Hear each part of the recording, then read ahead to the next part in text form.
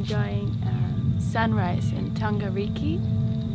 Zingaro is right out there, if you can see, and there's a bunch of sun seekers right behind us.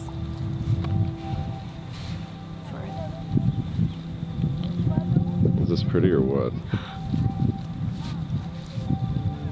With its 15 moai, Ahu Tongariki is the most impressive megalithic monument on the island. The statues are from 20 to 26 feet high and on top of a platform, which makes them even more impressive.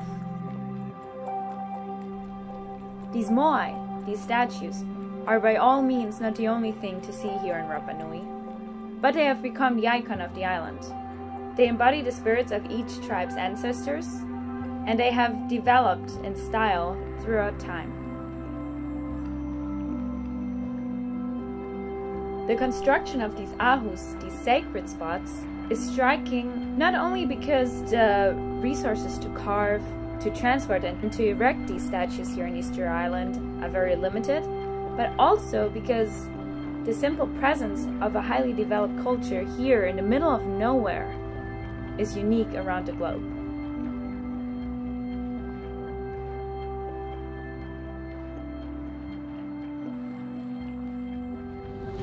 It was pretty magical.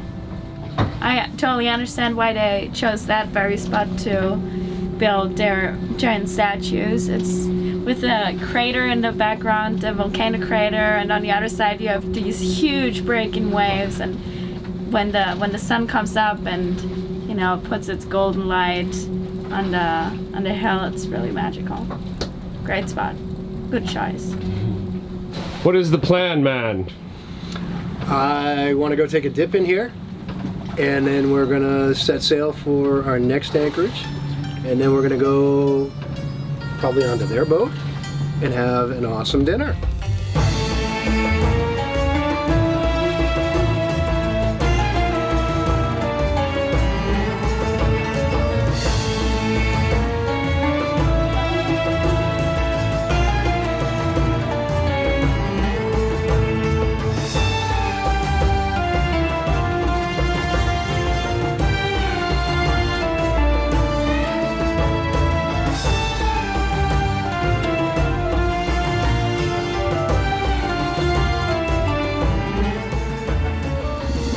So this is Rick's last day.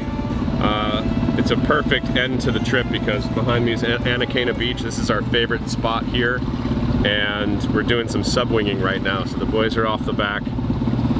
I kind of just want to take it easy. It's been a little rough on Rick because the swell's been really big and the wind's been from the opposite direction. So he's been getting the wild treatment, and now today's really calm and it's really pretty here. It's a beautiful day, perfect for what they're doing. So we're just gonna, they've been in the water for like half an hour getting drunk, and I'm just gonna go until they get tired or fall off.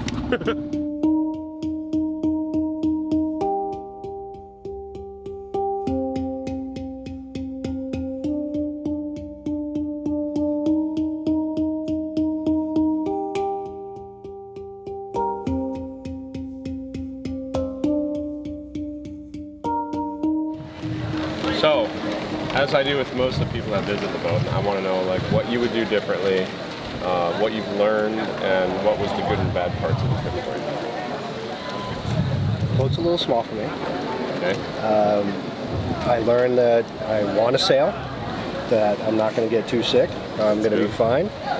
I can't decide whether or not I want to do a monohull or do a catamaran. Well, so, we're going to work on that. Yes. Yeah, we're gonna talk about that. I think the best thing for you to do is to get on a monohull boat for a couple of days. The same thing you did here. Yep. So you can see the motion and see if you can live on the lean. Yeah, that's the hard part. It was just amazing, absolutely amazing. You guys are amazing. So I can't wait to see you guys again. We're gonna hook up again, and I'm sure I'll have a laundry list of things to bring you. Yeah. And then when I get my boat, you guys are going to sail on my boat. That'd be fun. You're going to crew my boat. That would be fun.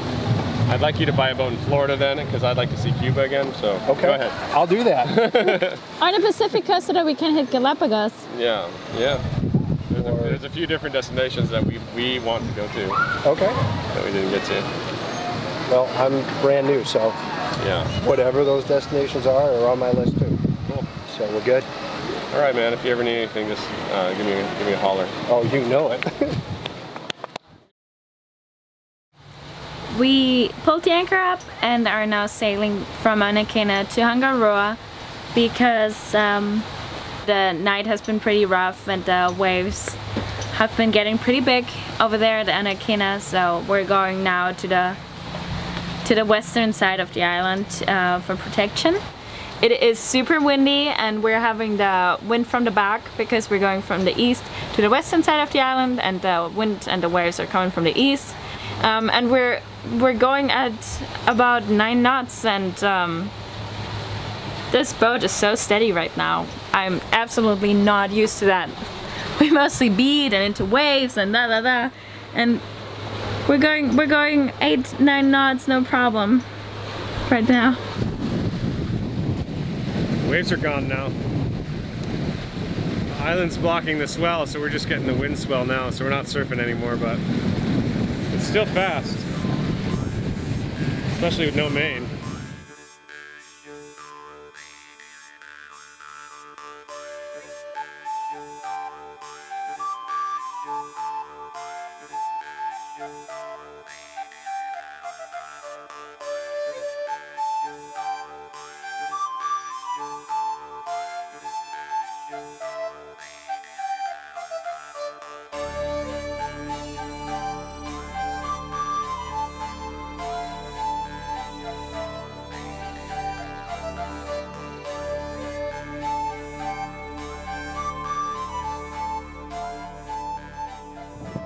What are we doing?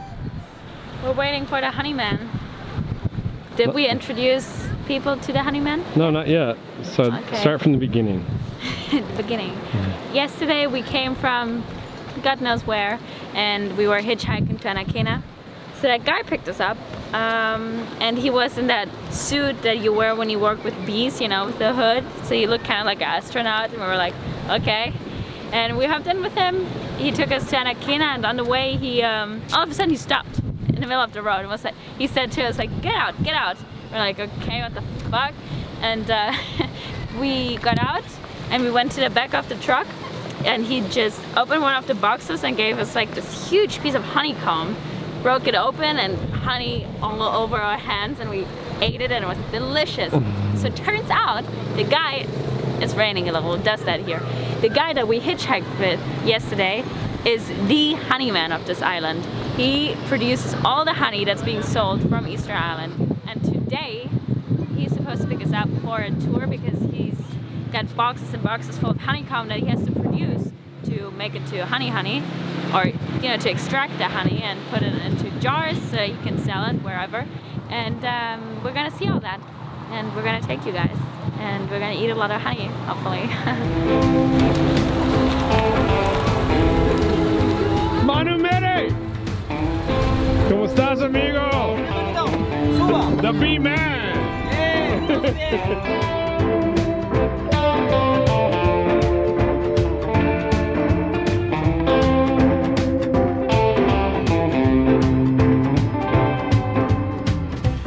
That's full of honey. So he's just taking the top off of it.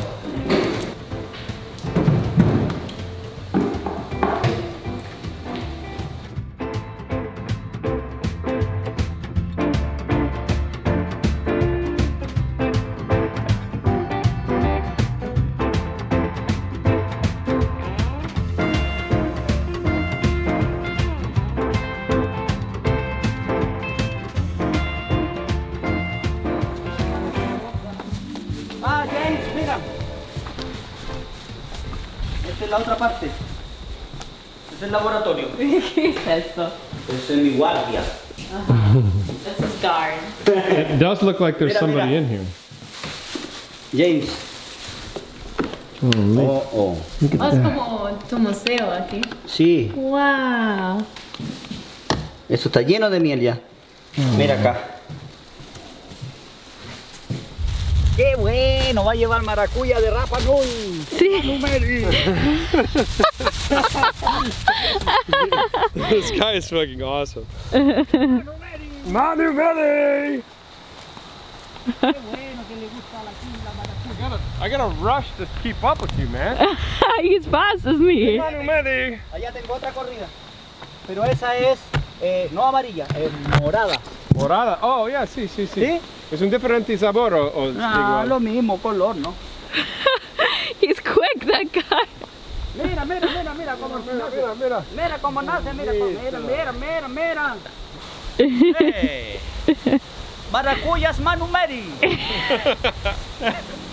Who could ask for more? Aquí.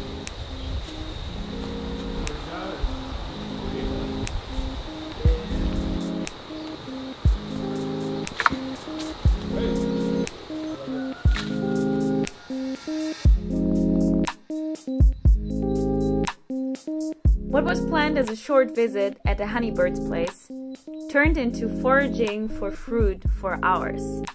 Because we had a long passage ahead, we stuffed our bags with all this goodness. Pero todo ese que está en el suelo, hermano, está bueno porque nosotros lo recogemos todo del suelo. Sí, todo es bueno. Sí, lo voy a llevar a la Gaby. Solamente un poco Pero recoge, saca verdes para que te duren más.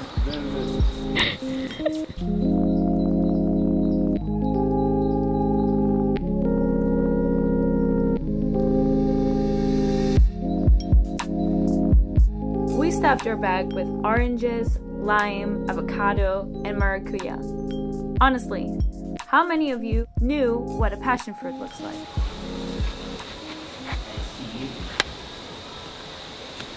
Yeah, quería un coffee. Coffee, sí. Wow. Oh. This is one of the sweetest ones I've ever had, I swear. ¿Especial por café? Sí, pero este es miel de Chile. De Chile. Pero es diferente, es de Quillay. Es otro. Pero para el café. Mi preferiría su miel. ¿Sí? No, es que yo estoy aburrido de mi miel. Estoy aburrido, por eso me gusta la Pero no lo puedes decir a nadie. Cruising is so much more than just sailing and visiting remote locations. It's meeting people all around the world and forming human connections. So thank you so much, Omar, for sharing this sweet afternoon with us.